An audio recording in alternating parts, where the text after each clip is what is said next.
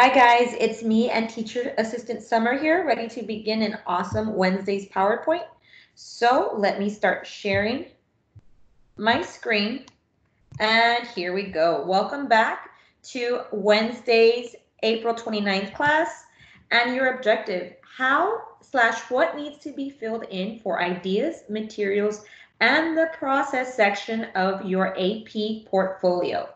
So this is how it looks, guys, in your AP portfolio. So in your SIs now only upload 10 for your for your sustained investigation. You do not upload all 15. Now you will only be uploading 10. The other 5, you need to add the placeholders. Shout out to those students that have already uploaded the placeholders. It will save you time if you do it already. So as you know, you only fill in 10 spots in your sustained investigation. For number 11, 12, 13, 14, and 15, there is placeholders, which I made a PowerPoint video. I have a couple students, about 5, that have not looked at the video. So if you need to go back and watch Friday, April 24th video of how to upload placeholders, go back and do that, guys. Make sure you know where to find them and how to upload them. And I even shared a free app that you can download that makes turning and converting your images to JPEG so much easier. All right, so sustained investigations. Now only 10 artworks need to be uploaded. You must fill in materials and process for those 10. Remember, only up to 100 characters. So this is the little boxes that you need to fill in. This is how it looks for each of those 10 artworks. All right, so process, guys. What is it? What do you need to write about? You will write about how you made the artwork or what element, principle, or skill you focused on. So it's going to be what helped you create the artwork. So I gave an example here. I gave 2 examples. So one example was watercolor background in blues to show calm, layers of ink to add emphasis. I wanted drama and excitement. Remember, only 100 characters, so I tried to narrow it down. Then there's another example that's even smaller. I use black outline ink for contrast. So it's as simple as that. Bringing your ideas, elements, and principles or skills that you focused on. That is the process. So those are 2 examples that would qualify as typing or writing about your process. All right, materials. It's as easy as what materials did you use? Did you use acrylic? Did you use tempera? Did you use graphite? Remember, graphite is pencil. So you're just going to fill in the materials you used. If you're not sure, you might want to Google and just double check. Maybe I used mixed media paper, and a lot of you did. Did you use watercolor paper? Did you use watercolors? So literally you are typing in what materials you used.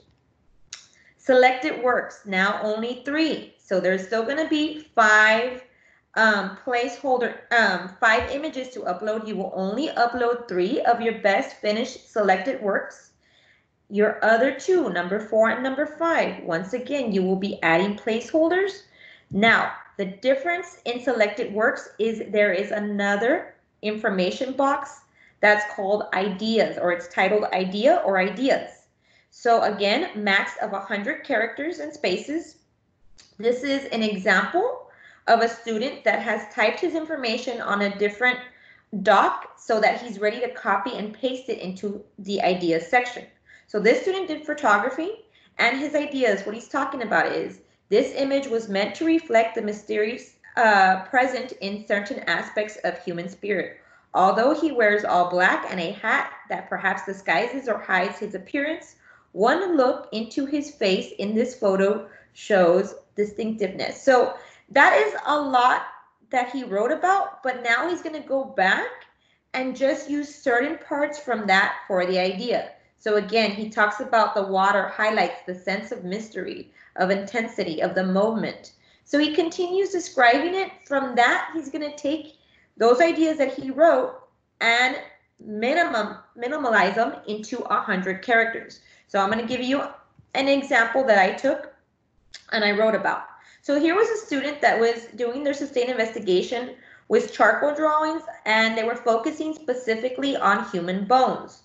So in their selected works, if this was one of their works, for their ideas, the example they could have written down was, the idea was to accurately represent bones with the rough texture of charcoal. So that would be a perfect idea that he could maybe elaborate a little more if he wants to. He doesn't have to, for his selected works under the idea box.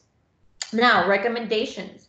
I recommend you use Google Docs to write out all the required information first, and then go back, copy and paste. I put and 2 times. Let me go ahead and fix that.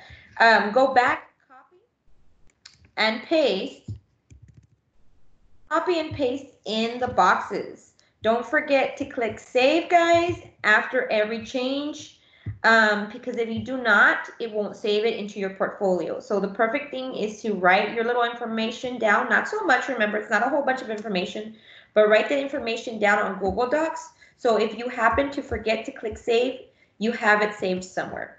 So I know you have a lot to get to, so I only have 2 questions for this exit ticket. So please make sure you go back to today's PowerPoint video for the answers. So once again, for the process or processes box, what do you need to write about? Guys, it's as easy as going back to the PowerPoint, and I actually highlight where it says process and what you write about. The same thing with ideas. So guys, you know where to find the answers. There are in this PowerPoint. Now you can go and start typing in the information needed for those boxes, as well as uploading your artworks. And once again, if you guys have any questions whatsoever, feel free to reach me here on Teams or message me in an email, whichever is easier for you. All right, guys, if you have any questions, message me. If not, I will see you all tomorrow. Have a great day.